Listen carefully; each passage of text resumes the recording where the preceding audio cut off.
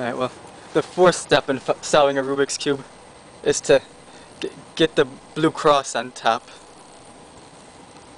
Remember, we always want to treat this white section as the bottom, so we have to get that blue cross on top. So, now, when you're doing this, you have to follow this sequence here. If you start off with a single blue piece in the middle, well then you would go from that to doing a line there, and to this, and to this, and you would treat this section as the top here, and then wherever you're at, you just perform this algorithm: front, top inverted, right inverted, front inverted. And you also have to have the cube oriented the same way as this here. Like we have, like you see how they're in the same orientation. You have to have it oriented like that.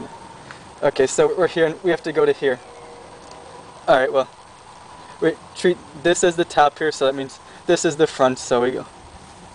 Say front, and then top, right, top inverted, right inverted, front inverted.